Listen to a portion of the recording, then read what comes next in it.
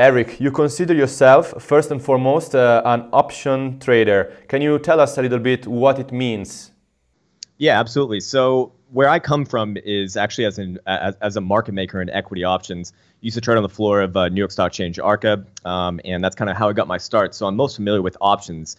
And option trading is different from, well, first we should define them all, right? The first one is what everyone knows, just regular spot trading. That's when you go on to insert random exchange here like Coinbase perhaps.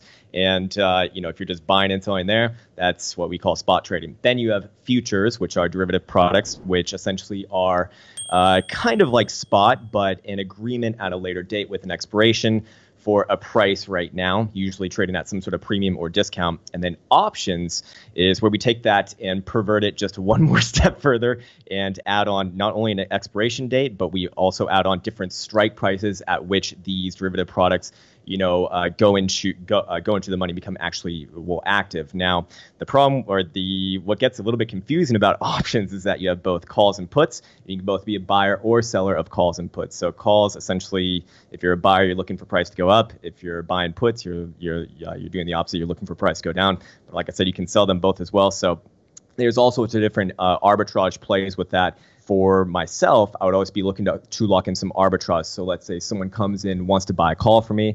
I'll go, you know, and if my model says it's good, I'll do it, and then I'll pull on the other side by perhaps selling a put and then buying some, selling some stock underlying, and then you can kind of find these little arbitrage plays like that. So when I say that I'm an options trader first, I'm typically thinking in that sort of mode. I want to be locking in all sorts of sides and making sure that I'm keeping relatively delta neutral. So I'm never really looking for like the big home run play, even though on my YouTube channel I will show a few positions like that here and there. But those are very few and far between because they really just don't happen all that often. More often than not, things are ranging and caught in like in a nice little zone, kind of like we are right now. And that's the beauty of options, because I can construct a zone of profit essentially, where as long as we stay within that zone, I can make money off that. And if we go outside of that zone, then I start to lose money. But because options are so magical in a way, you know, there are plenty of ways to cover yourself if that happens. In one of your latest videos, you said that this is not an appropriate time to go bearish, despite the fact that during the weekend we experienced some significant losses. But you said that in case you want to short on Bitcoin, you better do it with options. So why do you think options are the best tool to go short on Bitcoin in the current situation? The reason why I'd rather do it with options is because anytime I'm trading against the overall macro trend, I don't want to put that position on spot. So I really don't want to be short spot in an overall upwards market. Just like last year, I didn't want to be long spot while we were in a downwards market. So if I am going to have any sort of counter trend exposure, I'd rather do it with options because one, it's easier to cover. I can specify that strike and then cover in advance. It's all well played.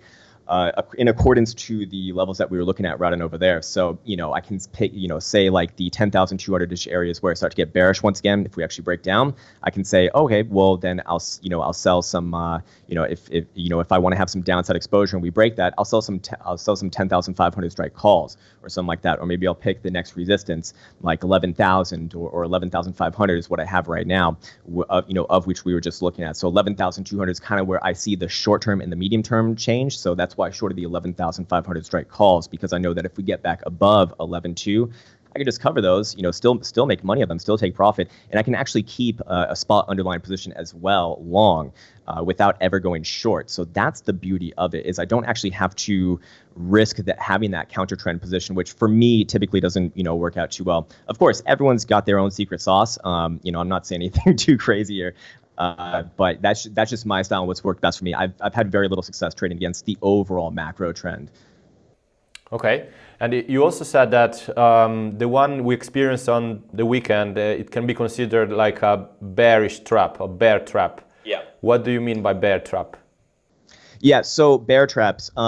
Essentially, we had some quote-unquote bearish news come out, right? In the United States, I think Trump put out a tweet saying he basically doesn't like Bitcoin. It seemed like more of a political thing to me between him and Facebook, because he and Zuckerberg don't like each other. So those sorts of news articles in the in the market are classic. When I was in traditional markets, anytime you'd have a news article like that, it's usually a counter trade type idea. Retailers will kind of treat it as real. They'll sell in, and then what can happen, and what I think is probably likely happening there right now, as long as we don't take out that next level that we spoke about, 10-2, I would say that that sort of news, that sort of price activity is promoted by the people who actually do move the markets. And what they know is that, hey, if we create a little bit of emotion, if we get people a little bit, on edge, and they start reading the news and they say, Trump doesn't like Bitcoin, he's going to ban Bitcoin, whatever that means, it means nothing. And so I better sell now. Well, you can, they can drive it down and make you think that that's actually going to happen. And then, flip it around. And now you got a lot of people chasing who are very emotional and who can add fuel onto like an already burning fire if they do want to throw on some upwards momentum. Cointelegraph. Like, subscribe, and hodl.